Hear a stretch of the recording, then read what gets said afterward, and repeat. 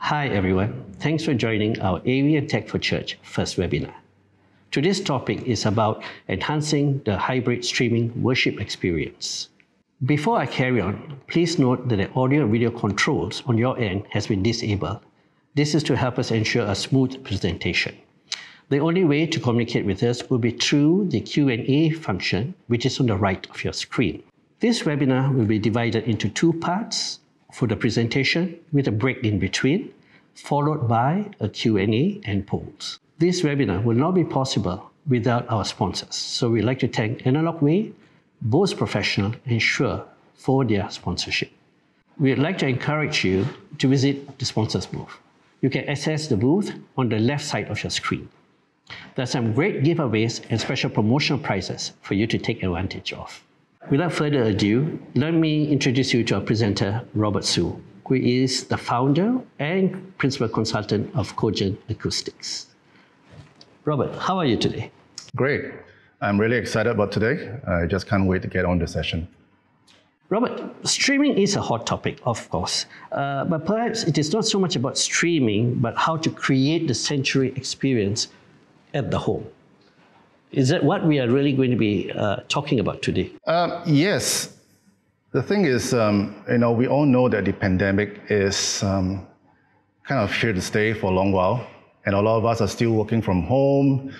Schools are going back to home-based learning, and of course, the churches are going back to virtual or hybrid worship. The concern is that if this drags on for too long, right, people tend to have this disconnect and disengagement from their former places of worship. Absolutely. Right, yeah. So if we do this, looking to the screen, just looking at text and just a camera view, a simple camera view, things are going to change for them, all right? And so much so that they actually forget, what is church. We want to create something to make them engage truly across. Yeah, we want to bring that same environment, that same experience, at home, so they don't feel as though they are far away from the church. Yeah, that's what it is. Thanks. So, without any further delay, let me invite you to sit back, take notes if you want to, and crank up the volume to hear Robert. Robert, all yours. All right, thank you. Thank you for having me. Today's topic is basically about enhancing the hybrid streaming worship experience. Now, that sounds like a very big topic. So, without delay, I'm just going to go straight in. As we all know, most churches today are already streaming their weekly worship services. And so this webinar focuses on best practices, right, to help worshipers at home better connect and engage in the online services. Now, due to time limitation, today's session will basically cover a broad overview of the AV setup and operational requirements, all right? For the details, all right, as well as demonstrations of some of the various systems and practices, they will be presented in the follow-up webinars that we are planning, right? So do look out for them, right? They're coming. So let me just start.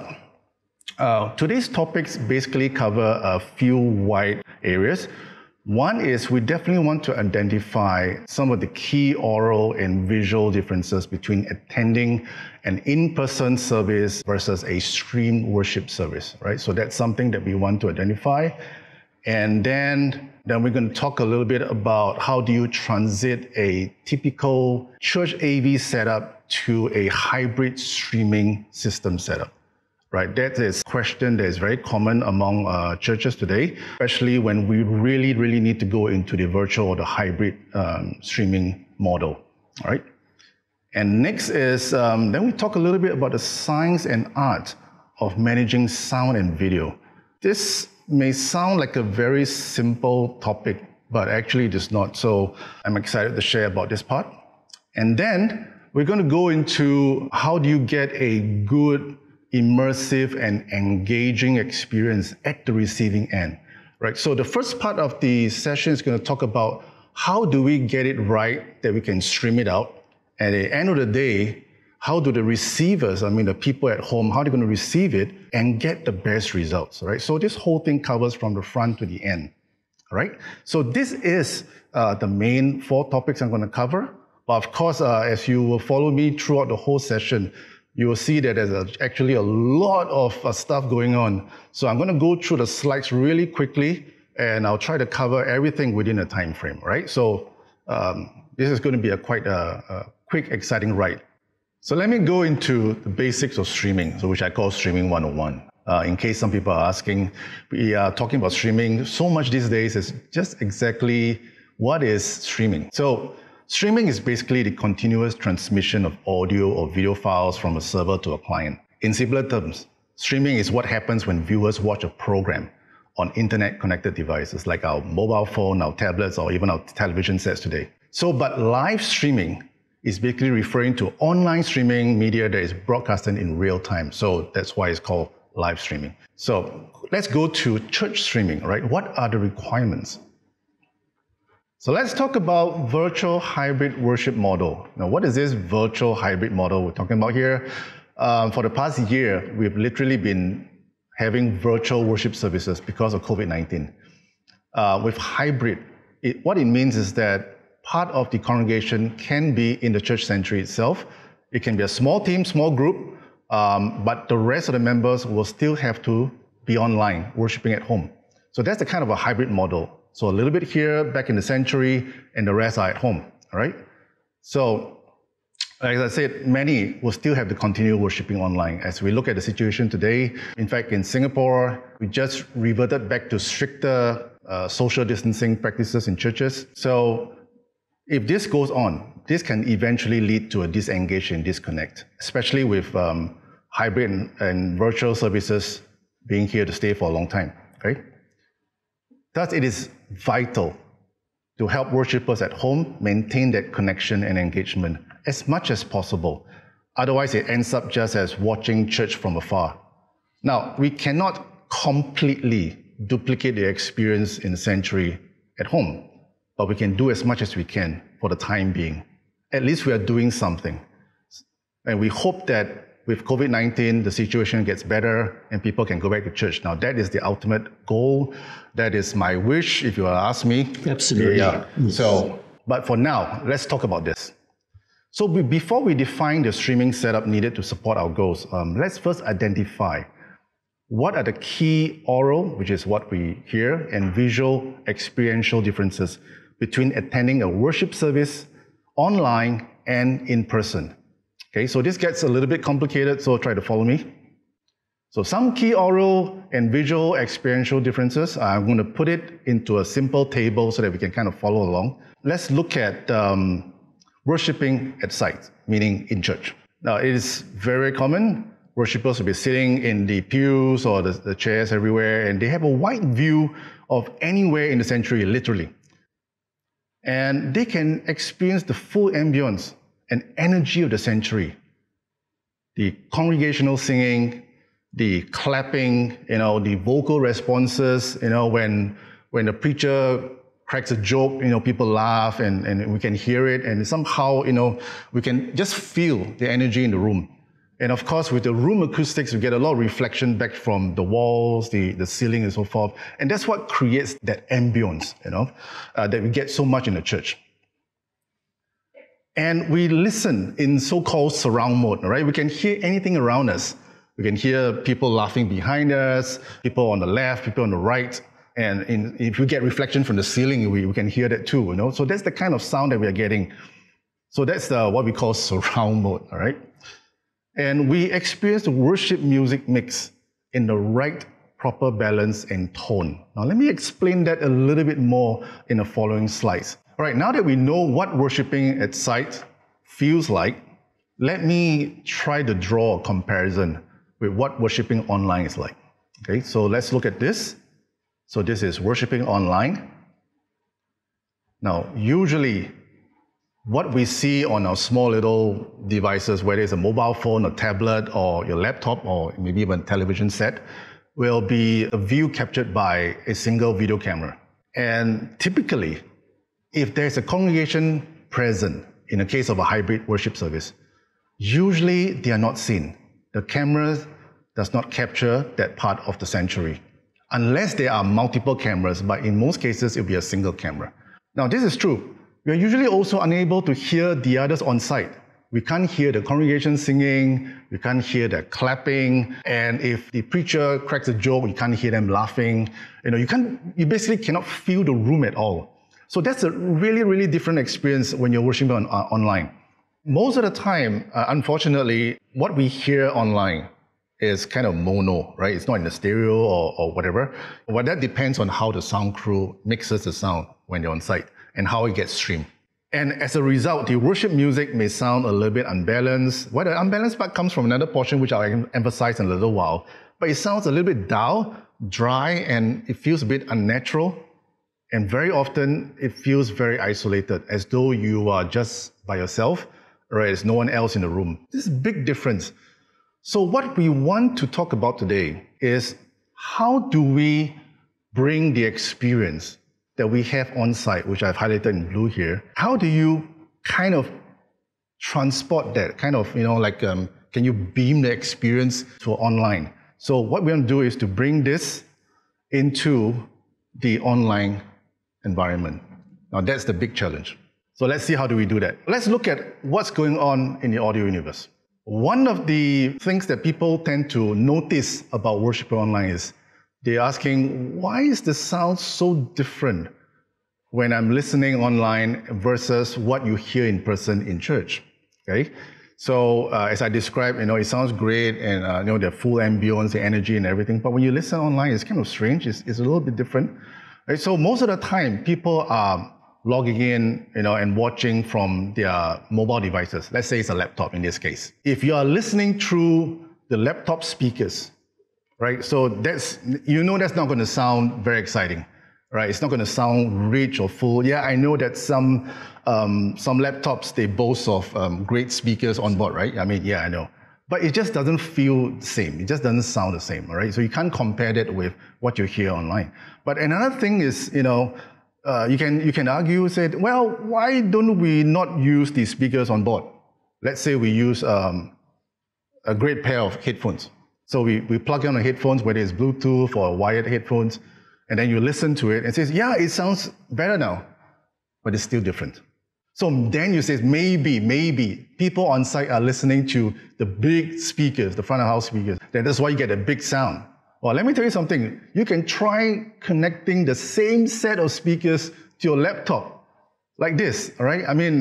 You can do that if you have the luxury of putting big speakers in your home, and you connect your laptop to that same large speakers, and you try to listen to the sound, and you still find that it is different. It's nothing compared to being on site, right?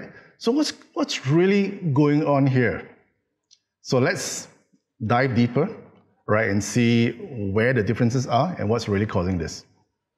Why doesn't the stream sound anything like the front of house sound? Now, in case some people are asking, what is FOH? It's not pronounced as full sound. It basically stands for front of house. So we learned something new today. The front of house actually hears a blend of tones and sounds from the house mix, together with stage monitor spills, direct sounds from acoustic instruments like drums or grand piano, and as well as reflected sounds from within the room. So that's what we're actually hearing. Now, if the stream is fed directly from the front of house mix, which is the front of house mixer, then you're only getting part of that experience, part of what you actually hear on site. That's the reason for the different sound mix in the stream. So let's look at it with a little illustration here. Now imagine this is the sanctuary you're worshiping in. So we have a stage, that's where all the worship team, the instruments are, and then at the back of the room there'll be the front of house mixer. And if it's just a very simple setup, the stream will be taken directly from the front of house mix. What's really going on in this space? So let's assume there's a very simple setup. We've got the main loudspeakers, all right? So there's a pair here. Basically, this is what the congregation are listening to. That's what they think, all right? But what's really going on is that there are also other loudspeakers on stage, like the floor monitors, the instrument amplifiers, like the bass amp, the keyboard amps, and so forth. And all those are producing loud sounds as well. And that's contributing to the sound that we hear on site. So this is what's really going on. Then we have the room reflections, because sound is being projected into the room at very high levels. They're going to be bounced off the back wall, the side walls, and even the ceiling. And especially when the pews are not filled entirely because of hybrid worship or virtual, you get a lot of reflections coming back from the room. So we have reflections coming from everywhere. And if there's a congregation on site, you will also feel and hear the congregation. So can you imagine when you're on site? This is what you're listening to. But is it the same when you're back home online? So I created this table so that maybe you can understand this better. On the left side, I've kind of put in the various components of a worship service, right? There's the worship team, which should be comprised of the worship leader, the support vocals, keyboards, guitars, bass, drums, whatever. So this is a very simple setup. And of course, there's the congregation. So these are the components that produces sound, whether it's vocals or instruments. Then we have the sound mix that we hear on site. So imagine you're sitting in the congregation, you hear everything, this is what we hear. Now, this sound mix is actually a sum or a blend of all the various components that I've listed. So we have the direct sound, and you have the stage monitor amp spills, you have the room reflections, and of course, the front of house speakers. So what you hear on site is a sum of all this. So if I were to put all these components and try to put a value to it, like how much of it comprises of the direct sound and so forth. So this is a hypothetical example, right? This is just to illustrate what I'm trying to say here. So imagine what we hear from all the worship leader, keyboards, electric guitar, and so forth is 100%, right? This is what we hear. Now, what contributes to that 100%? So you get 2% direct sound, 10% from the amp spills, room reflections contribute 10%, and only 78% comes from the front house speakers. So the same goes for the support vocals, the keyboards, because they may be using keyboard amplifiers. So when you put a keyboard amplifier on stage, that's going to sound pretty loud. So you will hear that as well. And 10% comes from room reflection. So what actually comes up from the front of house is only 65%. So let me just move on to the rest. Same thing for electric guitar. Some electric guitarists I know, they can tend to play a little bit loud, depending on what kind of music they're playing. So maybe it's a little bit higher than the keyboards. So I put a 35% here. Bass, wow, I'm a bass player. I don't speak for every bass player there is, but I know there's a lot of bass players who like to play really loud, but it's not really their fault because sometimes it's a placement of the bass amp and so forth, and it can sound really loud. So 40% could be coming from the bass amplifier itself, and 50% comes from the front of house speakers. So let me just go to drums. Now the drums is a unique situation here. If it's an acoustic drums, they don't really need amplifier on stage. It's loud by itself. So 45% could be a direct sound. And the rest, okay, there's no amplifier spills.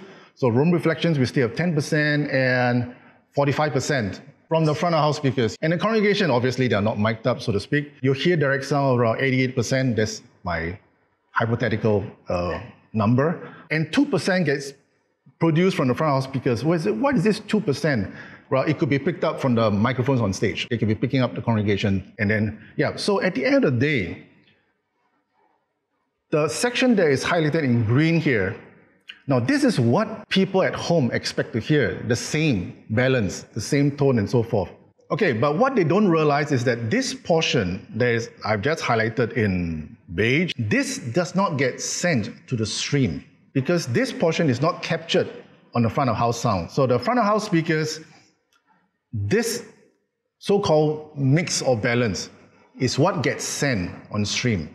So if you look at the percentage that's being sent across, you'll find that it is really, really unbalanced. You get a lot more vocals most of the time, you get less of the instruments, and you get a lot less on the drums. So this is the part that gets sent to the stream. If you compare the pink portion versus the green, you see there's this disparity, there's this great difference between what people hear on site and what they hear at home. So how do we fix this problem? How do we get a broadcast sound that is well balanced in volume and tone? Now, there are several ways of doing it. So let's look at it. One of them is by implementing a second audio mixer that's dedicated for broadcast sound mix. Now, imagine this is a typical sanctuary. Today, you have a stage, and of course, maybe you're working on an analog mixer. And one of the things that I would encourage all churches to implement as part of the streaming system is to put in audience mic or congregation mics. Now, these mics are meant for picking up the sounds that are created by the congregation, whether it's singing, clapping, laughing, whatever it may be. Now, these are the kind of energy that we want to capture. So we need microphones that's specifically meant for that purpose, right? So we have put in microphones for congregation, and in a simple setup, whatever is being fed to the front of house mixer will get sent to stream. This is what we're getting most of the time. Now, the better way of doing it is to set up a second and dedicated audio mixer for managing the streaming mix and feed. Now, this setup should also be in a separate room that is noise isolated from the sanctuary. So in the case, I'm illustrating here. So we have a broadcast room, right, that is insulated. It could be in another part of the building, or it can be within the same floor of the sanctuary, but at least it's isolated. Now, in this broadcast room, you will need another mixer. Now, this mixer is meant solely for mixing what goes on stream. So what you need to pair with this mixer, of course, you need a studio monitors, right? And what I would like to use is also additional headphones as references. Now, it is very, very important that we ensure that whatever we are using as studio monitors or headphones, they are accurate and good references. We do not want to be listening to a pair of headphones that, emphasizes on bass, and then everything sounds so bassy, right? And at the end of the day, when you try to do the mix, you are kind of influenced by that extra enhanced bass, and what you get at home is completely different. So what you need is a accurate, neutral reference. It's also good that you kind of sound treat the room to remove or reduce as much of the sound reflections within the room as much as possible, because that is going to really mess up your sound mix. Treat the room acoustically, absorb the unwanted, the echoes, the standing waves within the room and so forth. And how we're going to set this up is we're going to connect the sanctuary main mixer, right, to the broadcast room mixer. And then we switch the streaming feed from the front of house to the broadcast mixer. Now, that is a proper way of doing it.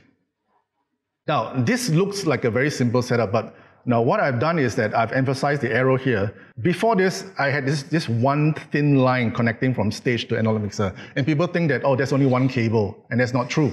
If you have many instruments and mics on stage, you might have like 24 lines or 32 lines coming from stage to mixer. So you have a lot of cables, which means they have to send the same number of cables to your broadcast mix, which is crazy in terms of infrastructure works, right?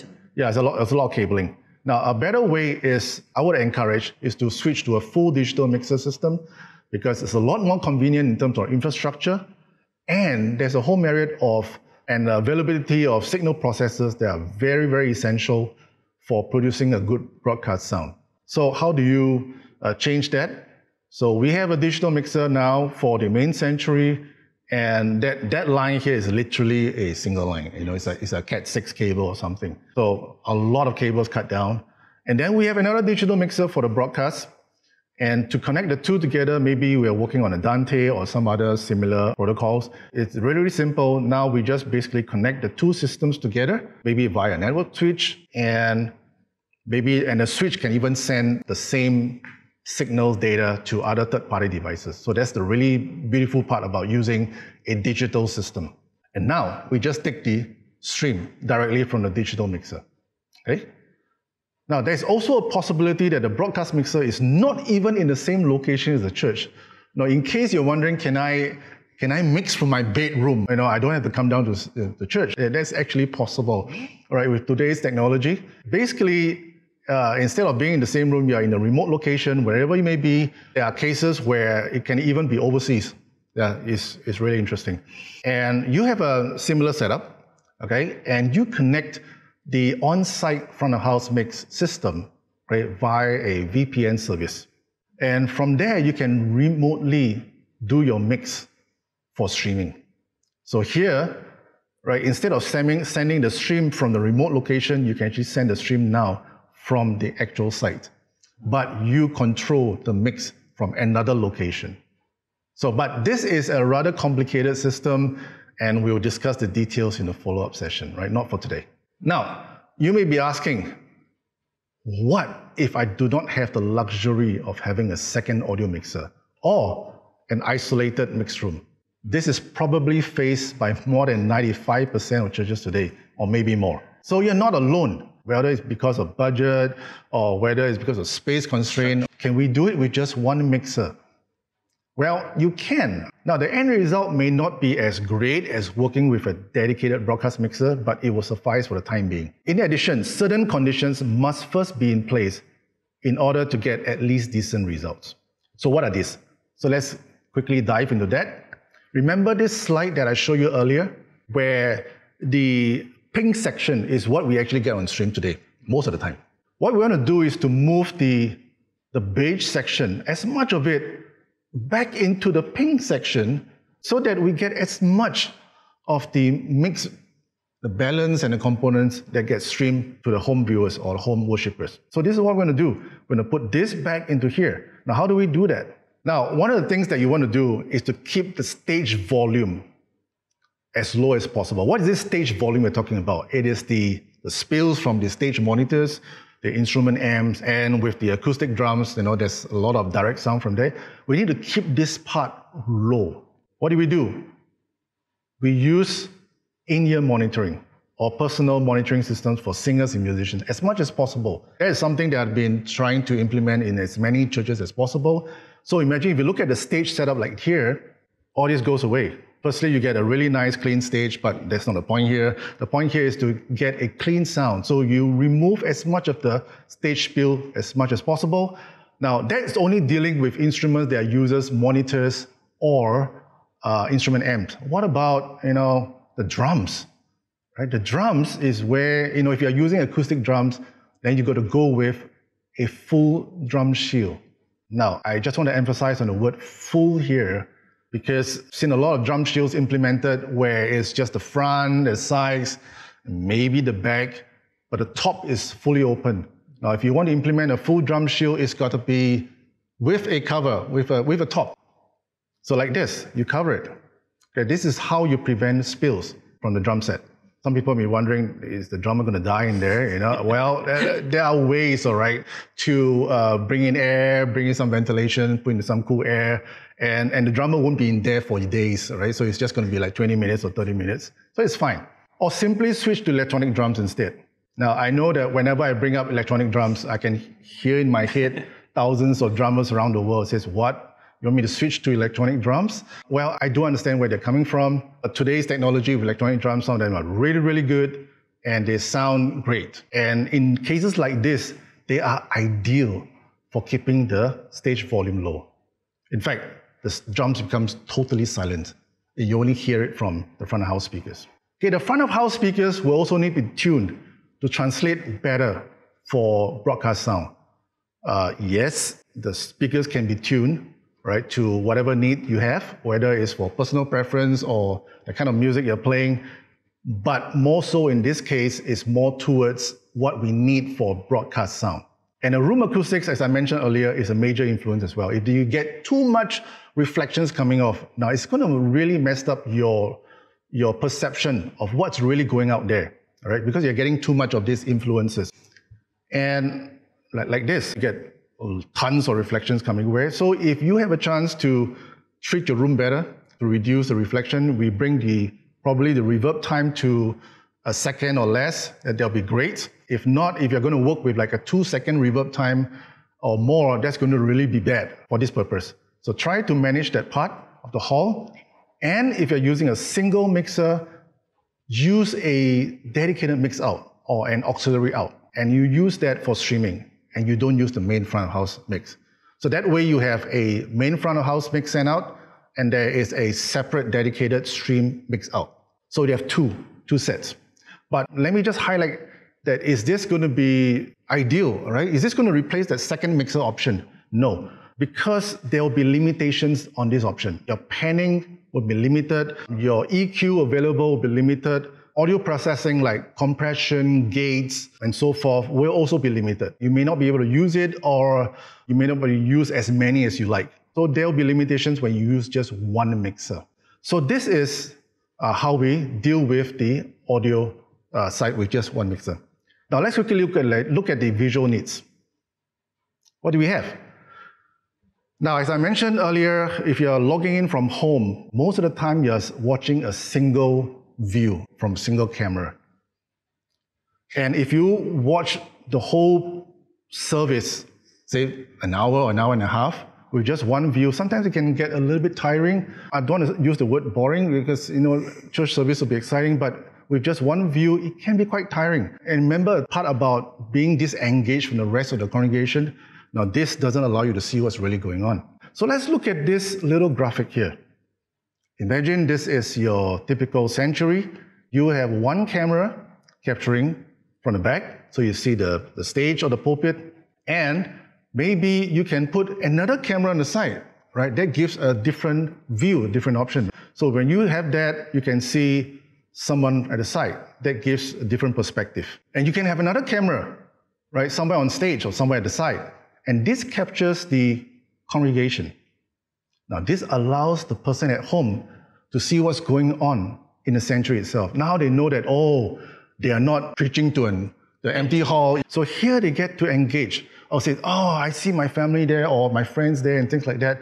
And that's where you maintain that connection. Well, of course, you can put more cameras if you want, but that's going to add cost. But if you want to add 10 cameras and your budget allows it and you think you need it, go ahead. But at least have 2 or 3 cameras. That will really, really help. And the other thing is, of course, in churches, we use our presentation slides for our sermons and our announcements. Now, of course, you can put that on screen, so you need a way to switch. And looking at a slide for too long, you start to wonder who's actually speaking behind it. So you can actually have a picture-in-picture or a frame of someone speaking inset, right? So that they can tie the person talking to the slide. Or it could be the other way around. If the person needs to speak a little bit longer and the slides remain the same, it's a fixed slide, then you can switch back to the camera view, but still put a slide inset. So that gives variation, and it's not just a fixed view.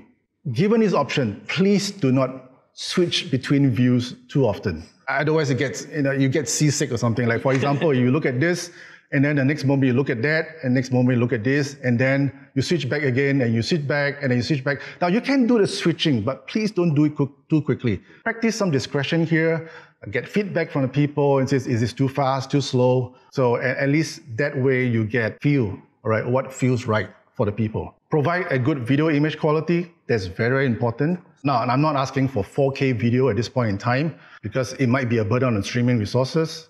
Some people are really struggling with a full HD. So try to work on, ideally you'll be working on a 1080 or a full HD resolution if the upload speed supports it. If not, if really you're struggling with the internet speeds and so forth, try not to go anything below 720. Otherwise, it might look like this or worse. Another problem that I encounter with a lot of churches is that they've got different video equipment, displays, the video sources like cameras and computers. Of course, right now we have the streaming encoders. They're all working on different resolutions, different aspect ratios. And then the churches get stuck and says, why does my image look strange? Some is this shape and some is smaller and some are this and that. That's what happens when you upgrade system, not in a single project time frame. They do it every now and then through the years. So one of the advice that I will give is you try to standardize all your video aspect ratios, your video resolutions, so that whatever you get in the sanctuary is exactly what you get on the stream. That will really simplify things a lot for you. Now, in the past year, churches literally dive into virtual and hybrid services. In the beginning, it could be as simple as using a mobile phone just to capture the service and stream, whether it's Facebook or YouTube, whatever it may be. But they realized that, after a while, now, this is not good enough. We need something better. So let's take a look at the streaming setup. But I think before we move there, we need to take a short break, Thomas. Yes, Robert. Thanks for the presentation. I hope you found it interesting. We will take a short 10 minutes break for you to go to a washroom or refresh with a drink. Also, please do visit our sponsors' booth. As I mentioned to you earlier, there are special giveaways and promotional prizes for you to take advantage of. You can also use this time to send in your questions to Robert through the Q&A function, which is on the right side of the screen. See you in a bit.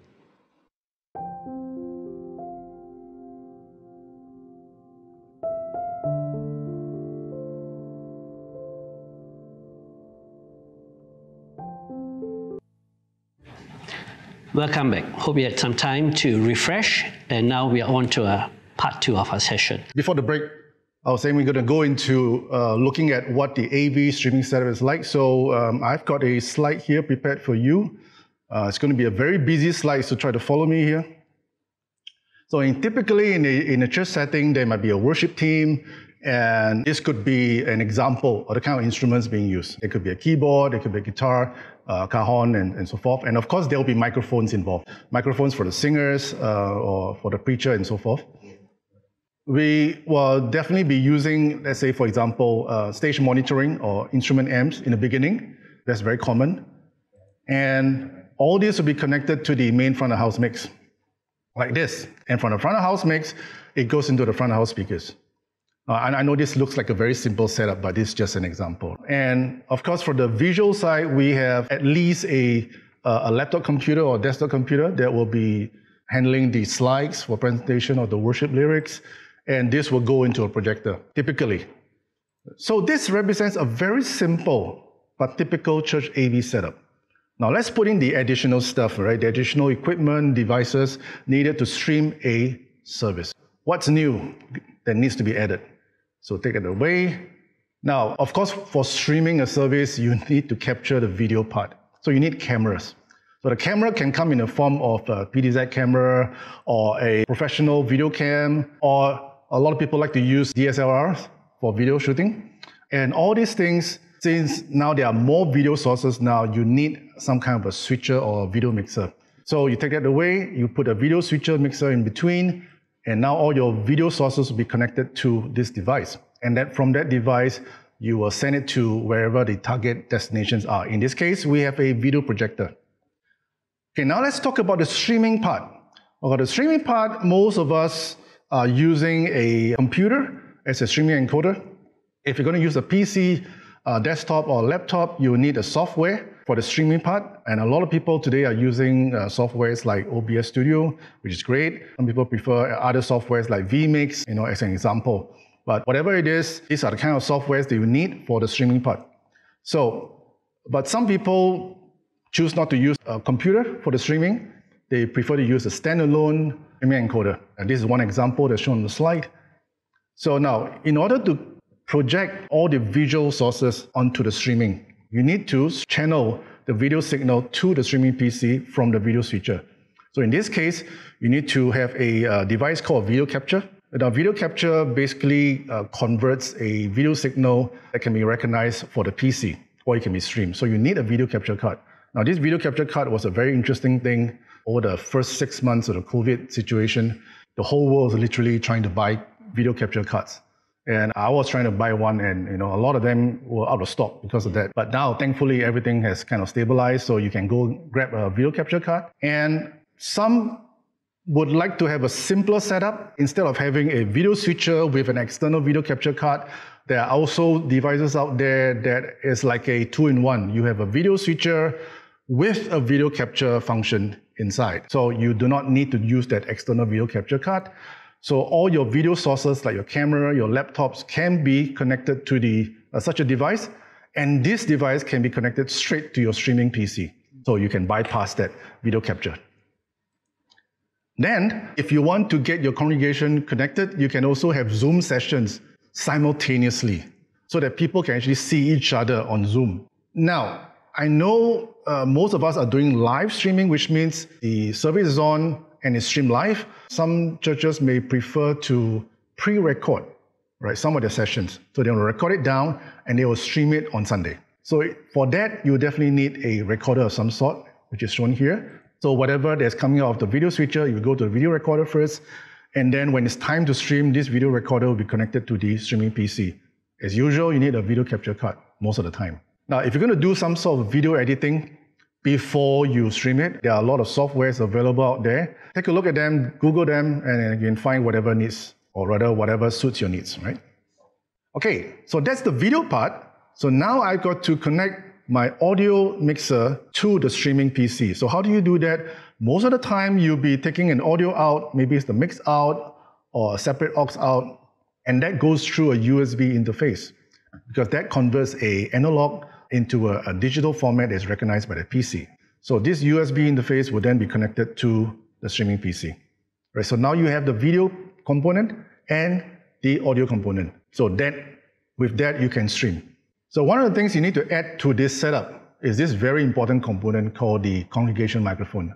A congregation microphone can be in the form of a shotgun microphone, or if you don't have a shotgun microphone, you can use a unidirectional condenser, or even then, if you do not have that, you can use a vocal microphone. Anything, as long as you're able to capture the sounds, the energy from the congregation. That's very, very important. So that is connected to the front of house mix. And as I was advising earlier, if you're going to be using just one mixer for both front of house duty and streaming, all right, it would be good if you can keep your stage volume low. And one of the ways to keep that low is to make use of in-ear monitors and personal monitoring system with headphones or earphones for the musicians and singers. So that would be a good thing to have. Now, if you have that luxury, all right, of having a second mixer, it would be fantastic. So you can actually connect the first mixer to the second very easily. And with this mixer, as I've shown you earlier, that you need some sort of reference, right, like a studio monitors, studio headphones, and it would be fantastic if you can enclose this in an isolated space so that whatever you are listening on your studio reference, you're not being influenced by the sound that's coming from the front of house. So you want to listen and mix strictly based on what you're hearing from your reference monitors, because that's going to represent what people are going to be listening to at home. Absolutely. This second mixer will be connected to the streaming via the USB audio interface. Similarly, another way of managing this streaming mix, a lot of people like to use a digital audio workstation instead, which is possible. And this digital audio workstation will be connected to the main mixer most of the time. And instead of using a desktop standalone mixer, you can be mixing the sounds by a software instead, right, on your laptop. So depending on your need, your workflow, your preference, these are the options available. And then from there, of course, you need the internet service. You need a portal to the world, right? So you need the internet service, and from there you can stream it to whatever platform you're using, whether it's YouTube Live, Facebook, or some of the more proprietary streaming platforms, okay? Now, one of the things that I would really like to advise people to have is to have another computer or some sort of a laptop or a monitor of some sort that you can check how your streaming is doing. Don't assume that whatever you're sending out is correct or good. It's always good to have something that you can monitor to see whether the pictures are going in correctly, the sound is going in right, and so forth. This is more or less a simple view of what is required for streaming. It looks very simple here, but bear in mind that in a real setup, there's going to be a lot more stuff than this. There's going to be a lot more microphones, a lot more speakers, a lot more video sources, and so forth. Robert, would you also recommend that when you're doing the streaming, you have a dedicated landline instead of wireless? Yes, I'm going to go into that. Oh, yeah, okay. I'm definitely going into this. Yeah. So yeah, but that's a great question. Yeah, I'll get into it, right? What else are required? This is it, right? It's the next slide, right? So what else are required? A lot of people do not talk about this. Right, we talk about audio, we talk about video, but nobody cares about lighting. Now, can you imagine this environment Absolutely. right now? We are being videoed, and there's no lights, right? Or there are very dim lights. It won't look as good as this, right? So good lighting is very, very important. Like for example, if you look at this picture here, yeah, you can see the person, right, in the video, but it's dark. You always see a man with a shadow on his face and so forth. Now, that's great for looking on for a few seconds, but to look at for a full hours or more, it's not going to look good, right? It's not going to feel good. Good lighting is very, very important at the point of video capture. So this is an example, and a lot of people are using just top lighting, which is not going to do your video much good, right? It's going to cast a lot of shadows. Now, poorly illuminated subjects in videos cannot be totally corrected by software. Yes, you can, but it will not be as good as if you have originally captured the video with good lighting. So you can see this really grainy video here. It's not going to look good, all right? A lot of softwares can't really correct that. Or maybe you try to brighten it up and things like that. You see what happens to the person, he gets burned. So it looks like there's huge light coming from heaven. Right? That's not the case here, right? Yes. So it just looks strange, right? It's not good. So it's important to get good lighting. Does it need to be very elaborate lighting, right? You need colored lighting, you need moving lights and so forth. Okay, it's not necessary. Just for capturing good video, you just need good, bright, even illumination from all sides, from the top and so forth, so that you get very good images captured. Let me just go back. So what else is required? So we have good lighting. That's very important. We need a good computer now. Right? So a good computer, you need something that is decent for streaming purpose. Now, of course, you need a computer of any sort, whether it's a PC or laptop, but a lot of people prefer a desktop PC. Much more important is that it must have the necessary processing power. The faster, the bigger, everything. Speed, graphics handling, and memory. That is very, very critical for your streaming requirements. Okay? Don't assume that something that you salvage from your storeroom and says, hey, I found a laptop here, this should work for streaming. No, that's not going to work, right? You need something decent that has got a processing power and memory, because you do not want your viewers at home to get choppy video, Absolutely.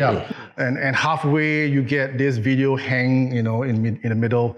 So you don't want that. You want something that's stable, that's able to handle the kind of processing, video crunching. And if you're looking at running OBS studios, there are some guidelines as to what's really required. Like in this case, you need at least an i5 2000 series processor. This is just an example. Of course, you can have an i7 or something. And then you need a proper graphics card and the amount of memory. So this is just a guideline. And very important, try to get a wired connection. Yep. Please avoid Wi-Fi. Now, Wi-Fi is great if you're watching YouTube videos for fun and things like that, but if you're going to be streaming a very important video that you need everybody to be watching at home, please rely on a dedicated hardwired connection. Please remove, access devices from your network. Now, if your network is being loaded with other things going on, now it's going to tax on your bandwidth, your speeds, and so forth. So try to have a dedicated, which is what you're saying. Yep. All right? And whatever program is running on your computer, please close it.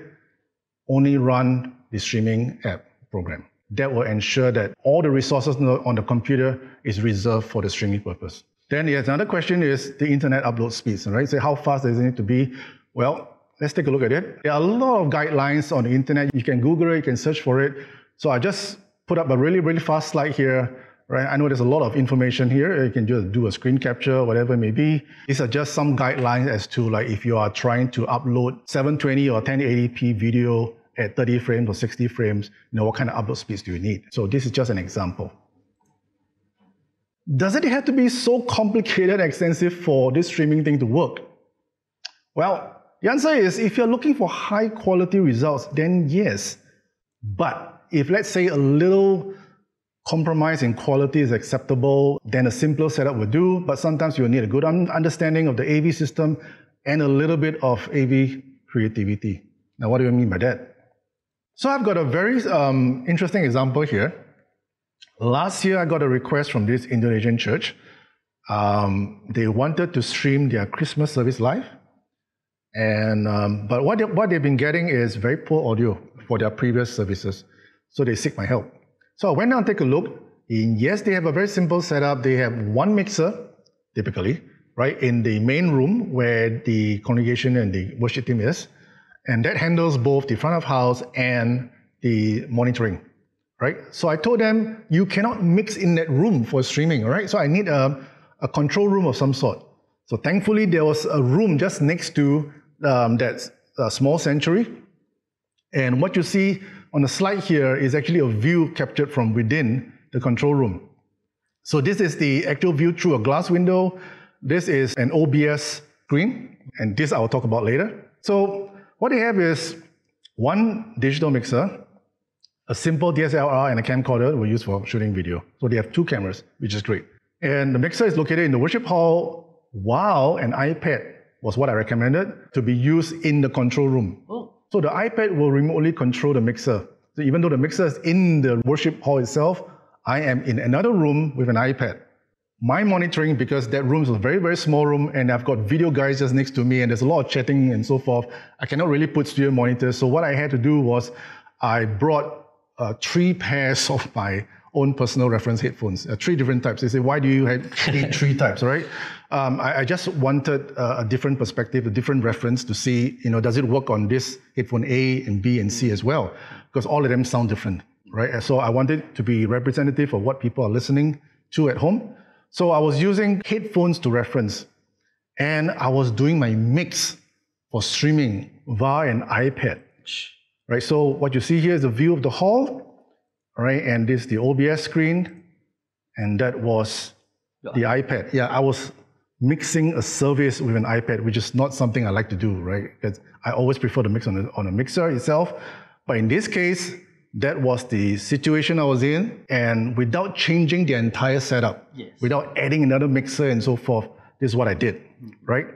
And it worked wonderfully. Wow. Yeah, immediately people start calling in and say, wait a minute, what do you guys do differently this time?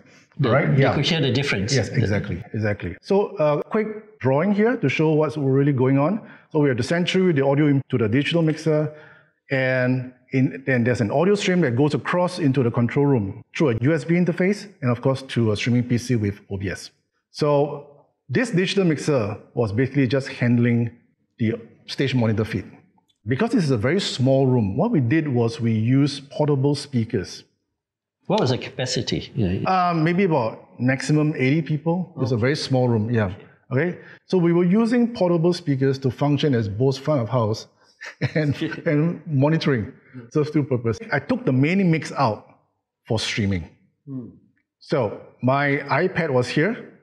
So I was basically controlling the digital mixer from my iPad using a Wi-Fi function, because the mixer comes with this built-in Wi-Fi, right? And that worked. Wow. Yeah, simple. Look at this. It's nothing elaborate, nothing very expensive. The iPad was owned by the church or one of the members, and there was basically no change in the setup, but it worked because I isolated the streaming mix function into a separate room, right, where I can monitor it, right, and make sure that I am streaming a correct balance and mix. If I'm in the main room, I won't be able to do that because I will be influenced by the front of house sound. Yes. All right, so this is a very, very simple setup. Yep. So of course I was using reference headphones. Actually, it's 3 pairs. Right? Yeah. Now that we've covered the tech, so let's talk a little bit about the art part. Remember I mentioned it's both science and art. Now, the sound mixing for hybrid and streaming is quite a challenge. So let me just give you an example of a common order of worship service online. Okay, typically, right, this is what I've gathered from watching a lot of online services from different churches. They will typically have a pre-service video clip with music background, and most of them like to put a countdown clock so that people knows when the service is going to start. So they are watching a video, countdown clock, and some background music. Then after that, when it starts, there'll be a welcome message by either the pastor or someone on duty, and then the worship starts, and then followed by some announcements. It could be pre-recorded, so it's another video clip, and this is usually where the tithing, the giving by the members are going to take place, and there'll be another video clip. Then comes the sermon. This is a very typical order, followed by the post-sermon worship, and going to the end part, which is the post-service video clip. And again, there'll be some music background. Now, this is what I have observed, right, from watching many, many online services. First part, sounds really good, right, because they're playing back a video clip. Very, very nice. Then comes the welcome message. Oh, suddenly the sound changed because it's no longer a recorded section. So the sound starts to dull a little bit. Then the worship, oh man, this is where it goes really, really wrong. The levels were unbalanced. There's a lot of vocals going on. Remember I mentioned about that. And the music was really, really dry. Then it's not that exciting. Then comes the pre-recorded announcement. It sounds great again. And then there's a sermon. Okay, just speech. It's all right. It's okay. Then comes the post-sermon worship. Oh, they're back to the poor streaming mix again, right? And then comes down to the final video clip. Now, can you imagine when you look at this, right? If I were to plot a chart of some sort, the viewers at home, right, the congregation members who are worshiping online, they'll be going through this really roller coaster ride. Sometimes loud, sometimes soft, sometimes dull, sometimes clear, and things like that. It's really, really something that we want to look into and see how we can improve on this, because it's really going to affect the people at home. Sound mixing for hybrid and streaming is literally science and art. But let's talk about the science part. Now, it is very, very important that whoever is handling the stream, right, must first be well-versed with all the standard mixing functions and techniques, as the following features will be heavily used in streaming mix. Right, you need to set the correct gain structure, the EQs, the filters, the balance, panning, compression, gating, We use a lot of reverb, delays, and other effects. Now, these are all the stuff that we need all the time and that gets into a nice, good stream. So you need to first know all this.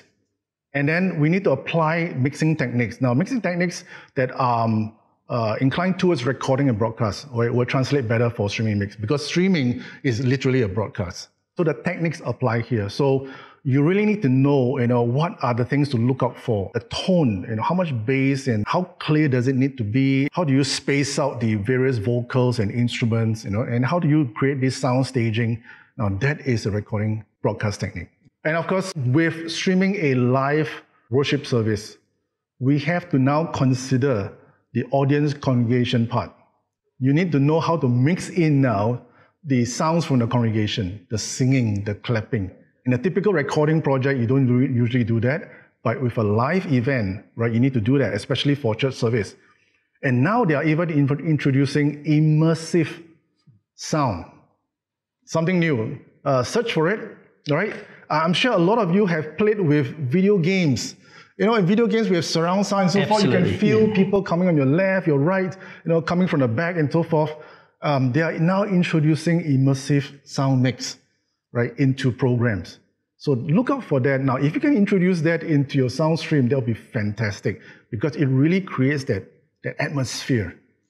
But wouldn't it also matter on what you have on the other end when you're listening? Because we don't have a surround sound. Yeah, we don't have that. A lot of them makes use of different techniques to create the psychoacoustic effect, right? It makes it feel like it's surround when you're just using a left and right channel, right? That really helps. But if you're going to do that, it'll be better if you're using headphones. Of course. That's fantastic. Yeah. Or you're sitting really up close to your speakers, which I'm not sure if you can do that, right? Yeah, okay. Now, let's talk about video. Literally, more than ever now, it involves video. Pre-COVID, I know a lot of churches do not use video cameras. They do not, right? They feel that they do not need to capture video, whether it's for online or for archives and so forth. They do not need to have image magnification, all right, when they're running the service. But because of COVID, because of hybrid virtual services, everyone needs to be camera ready, yes, right? So everybody went into video stuff. Now, operating video cameras, everybody thinks that they can operate a video camera. I can use my mobile phone and it says I can do a video capture. But the thing is that they need skill. The art part, look at this.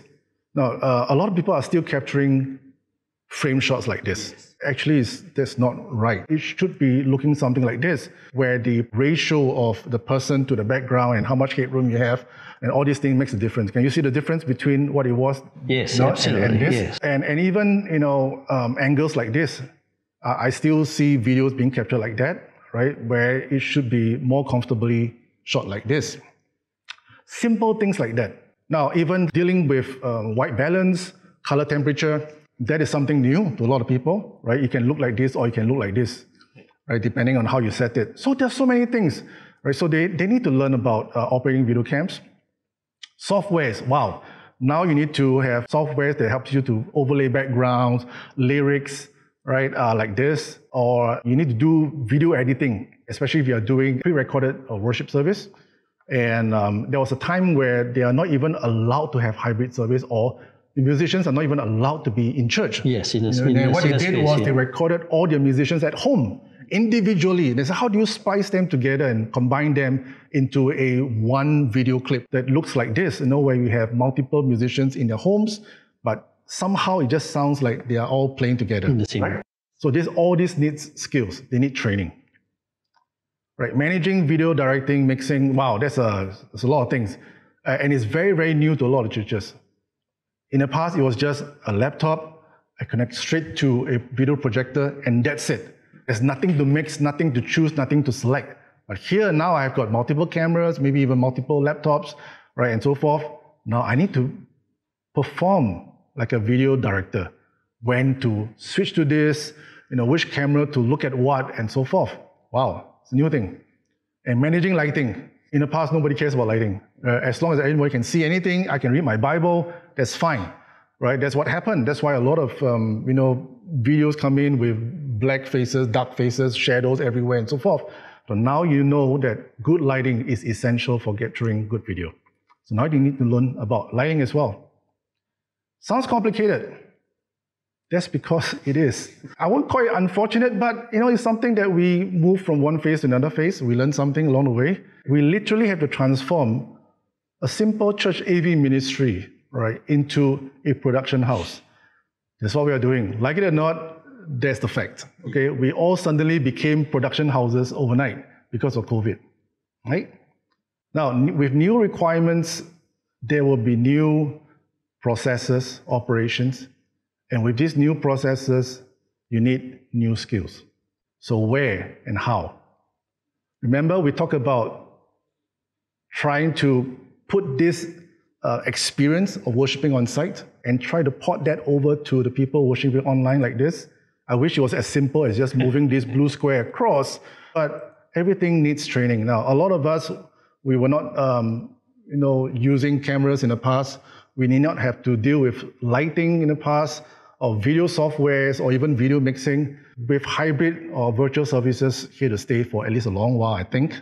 I wish it would end, but for a long while, I think we really all need to get into that mode, right? We need training in sound production.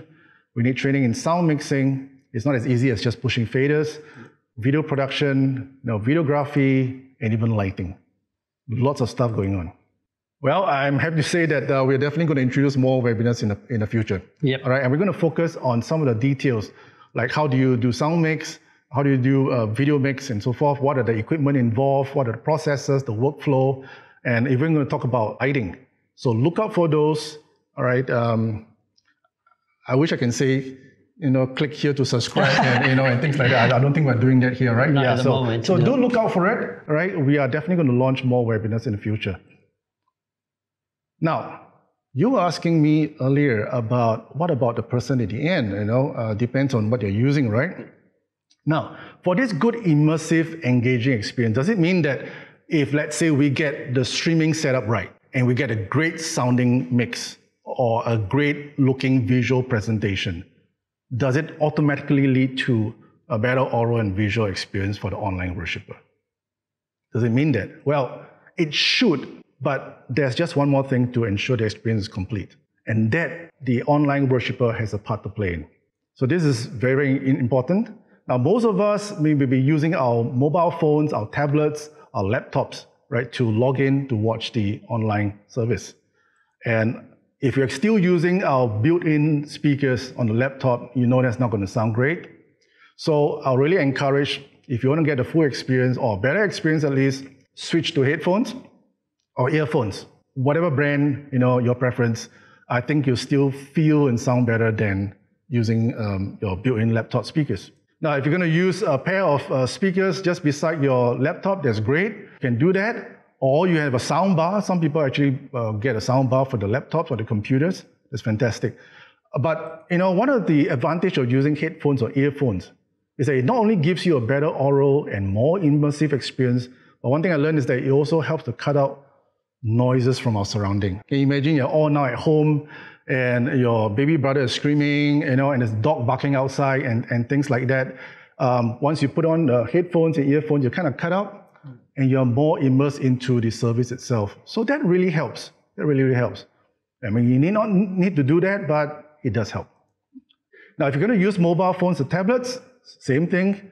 You can be using headphones or earphones instead. And nowadays, with families, logging together, it's kind of strange for them to kind of gather around a mobile phone or a laptop, right, to look at a small screen. So instead, they watch and participate in the online service while watching on TV. So the TV is bigger, and a lot of them got great sound, in fact, which is fantastic. But if you want it even better, like myself, all right, I've got a nice soundbar system, even surround sound, but you don't have surround sound here yet. Or you can put a pair of speakers, whatever speakers you like. If it sounds a lot better than your built-in speakers on your TV, go for it.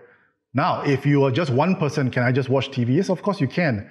And if you want even better sound, you can maybe have a pair of Bluetooth headphones or earphones. And all this works. This at least helps you get a better sound experience rather than just listening through that small little tiny speakers on your laptop or your tablet or your mobile phone, right? So this, I would encourage the church members at home, when you log in to participate in the church service, try to use some of this, right? At least it gives you a better experience, right? Now for the visual, all right, display size, image resolution will have a great impact on the experience. Okay, if you're going to be watching just on a mobile phone, I mean, that's great. Now, if you want something, more exciting, more immersive, try to enlarge that screen size, or maybe you can move on to a tablet. If you want something even larger, you can move on to a laptop. Okay, and you'll find that it really feels a lot better, looks a lot better compared to watching on a mobile phone. Now, even with a laptop, you say, now my screen, I've got a 15-inch screen here, so I want it bigger. Yeah, you can. Of course, you can always connect it to a desktop monitor. Or, if you want, I want big screen, you just connect it to your TV or even your projector. Anything that makes you happier, right? It makes you feel like it's a better experience for you. Go for it. It does help. All right. So bigger, higher resolution does help. Now, I just wish that we can even go to the extent of, where we have virtual worship, right? Yep. Now, can you imagine we have virtual reality? I mean, that's just a term I coined up overnight, right? Yeah. Can you imagine everybody is just donning, virtual reality headsets, and you really feel like you're there. You're there. That's amazing. In fact, such technologies are really being used by corporates. Yes. Right. They're using it for or even education. Yep. Right. So once you don this and they've got some software designed for that, you feel as though you're in the midst of a lecture hall or you're in a conference room talking to your colleagues. I've even seen it for real estate to showcase your condominium or something before purchasing. Exactly, right. That beats looking at a brochure or an online 2D screen or something like that. So, whoever's watching this, if you've got something like that, give me a call. I'd love to know about it, right? And it'd be fantastic. So, I've come to the end of the presentation. I hope this has been helpful. Maybe we have some time for Q&A. Thank you, Robert, for this enlightening session. I hope you found it useful as well. It really takes science and art to create the experience. If you have any questions, please use the Q&A function on the right side of your screen. We will not be able to answer all the questions due to the limited time, and so we seek your understanding on this. This is a recorded segment, and we'll be switching to live soon. Do give us a bit of time, and we'll come back to you.